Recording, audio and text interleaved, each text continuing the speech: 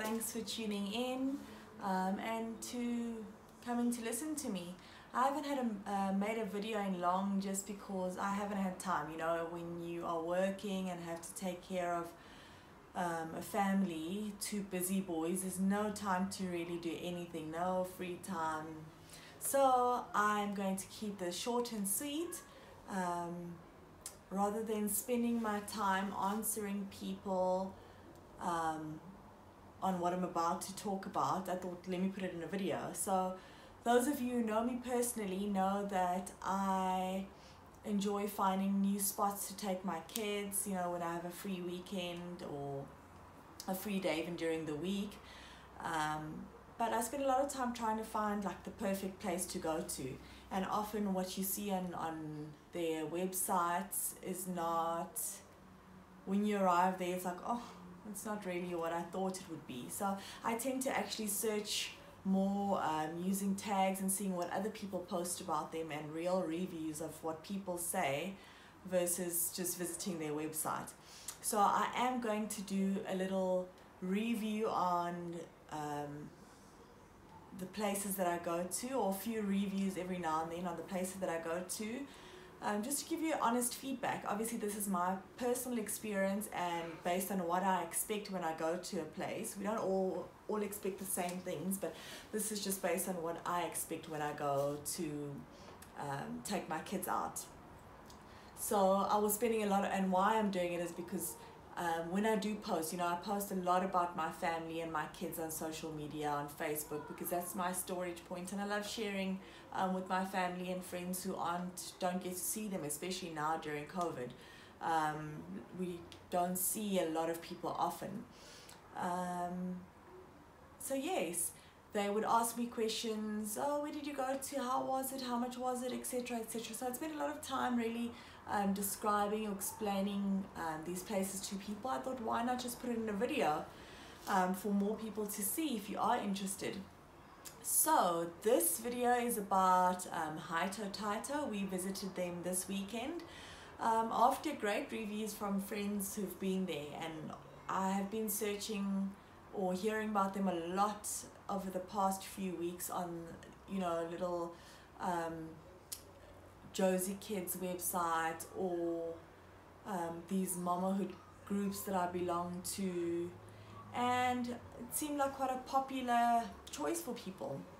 So we went there. I live in the East Rand and it was about a 35-minute drive. They are in midstream. When we arrived there, beautiful looking venue, and you could see lots of fun there. It was huge, it's absolutely huge, bigger than any other play center that I've taken the boys to in the past. So beautiful. It still looks fairly new. And entrance, we had to pay a little bit of entrance for that. I think it's 110 Rand or 130 Rand for the kids. So you pay for kids over 2 years old. So Cuba had to pay entrance just to be able to play. Over a weekend they suggest that you make a reservation beforehand because it gets so busy. So we made a booking. We got our table and we could just chill and have something to eat. They have inside and outside sections, which is very nice. And it's not like inside limits you. There was really a lot. There was a big jungle gym maze thing with 3 giant slides for the kids to come down on. And they also had soft play sections for the smaller kiddies to play on, little doll houses on this one side. So, and this is all undercover inside. Outside also they have seating areas there. It is shaded, and then a huge playground for the kids. There were swings, there was a giant bouncing ball which I also had fun on. I got up there with the kids and we bounced away. Lots of fun. And then they had swings, beautiful swings, so you can take a nice walk through. Even though it was extremely busy, you did find that there was a little bit of space and you could just be kind of on your own. It's just like when there were go-karts, there might be a little bit of a queue there. And what else? Really a lot for the kids to do. Lots of fun, grass, there were jungle gyms outside, there's sand for them to play in, and they have little venue spots, so there were lots of parties running. I think I probably spotted about 5 different party spots, and there were parties there, and totally like in the play center, but also quite private, you know. Really cute. So I think you can book a package to have your little kids parties there. Yeah, so let me give you my review based on my experience. So when we choose a place to go to, we generally like to find a spot where the kids can have fun, and we can enjoy it as well. Especially if it's my husband and I, we want to be able to at least get a meal in while they're playing. So we like to look for a place that has childminders. They had lots of childminders here, but they didn't seem, compared to other places that I've been to, they weren't amazingly fantastic. They really were just there. They were like blah. So I wouldn't rate them, the childminders. I really have had people who are totally hands-on with the kids, and I don't expect them to just look after my kid, but I expect them to control the way the kids are playing. So if they're pushing down the slide and the childminder's at the top of the slide, to at least say, hold up, one at a time, okay, now you go, you know. Yes, and then also I had my experience at the go-kart section. Was one of the go-karts were broken. It was a size that my Cuba was going to use. So the childminder there just said, oh no, that one's broken. He just pushed it to the side as a kid came off, and he's like, that one's broken. So we're like, what's wrong with it? Oh, it's just the chain that's out, we'll fix it.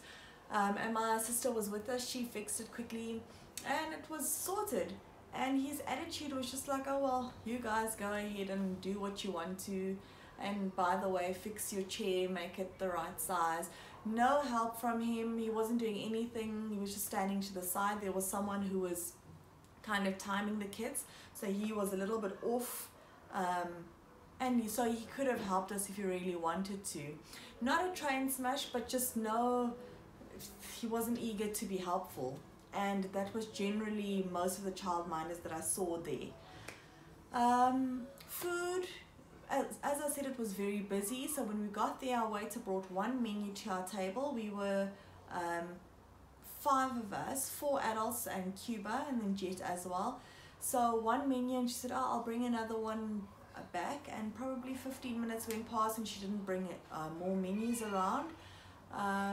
Then when she eventually brought the menu, or no, we asked for more menus, she brought them around, and then it took her a good while. We had to actually say, like, get up to go and ask a waiter to come to us to take our order, because they just weren't taking our order.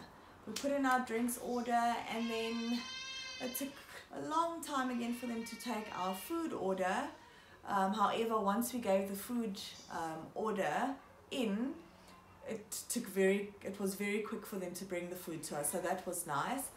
The food, decent, very average, I think.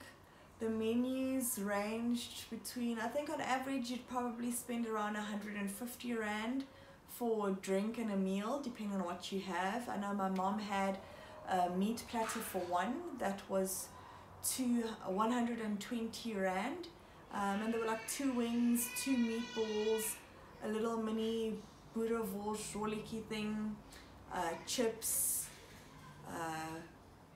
frikadelle, and then little Viennas, like 3 mini Viennas in a skewer. I had a chicken wrap, so a full chicken wrap with chips, and I think that was about 80 Rand. Kiddies, under 50 Rand, I think you can get a little meal. Hang on, I think Jet is crying.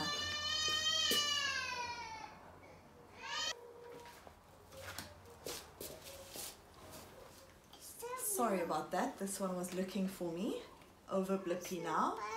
As I was saying, I had a chicken wrap. Oh no, I was with the kids. So the kids, you can find their meals are under 50 Rand.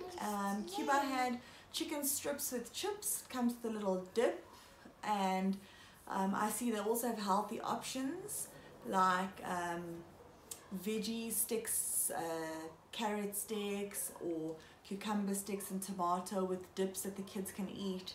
They also have some smoothies. So fair options for a kiddies venue, kid-friendly venue, or a venue that is centered around kids. Up, down. But yeah, nothing, it didn't blow me away. The taste didn't blow me away. I had milkshakes too, so very cute. I like to eat with my eyes, and they look quite pretty. They've got cute little mugs, which is like a same type of mug that they use for all their types of drinks. So whether you're having water, coffee, milkshake, it comes in a similar type of like a beer jug. Very cute. So I thought it was absolutely pretty. I'll show you. I'll put a picture on here now. So yes, that was really my experience. Lots for the kids to play. I think we spent about 3 hours there, 3-4 hours, and you know, it was nothing, never boring. There was always something for the kids to be on. You know, balancing on tight ropes and very cute things. And yeah, so I think very good venue. I would go back again, but I think I would probably go back on a weekday. I enjoy taking them out on a weekday because it's quieter. I feel like I can keep an eye better on them, and it's just more freedom to play, and I relax a little bit more because I can sit down and I can see them. There's not lots of people that I have to look through to kind of find them. So I definitely would go back, but probably on a weekday. And yeah, so for this venue, if I'm going to score it out of 10, I think I'd probably give them a 7. It was really great, but I wasn't totally blown away. So let's leave some room for improvement or for better experiences at different places. So I will be, when I visit other places, I go so often, and I'm quite bummed that I haven't started with these reviews, but maybe I'll go back, see the pictures that I have, and then talk about places that I've been to with them, and make more videos. But going forwards, I certainly will. I give them a 7 out of 10. And yeah, if you know of any awesome places that you think, based on what I've said here, if you can imagine what I might like, please recommend, and I'll give them a try. Thank you for watching. Bye. Go, Bobby. Say bye. Say bye.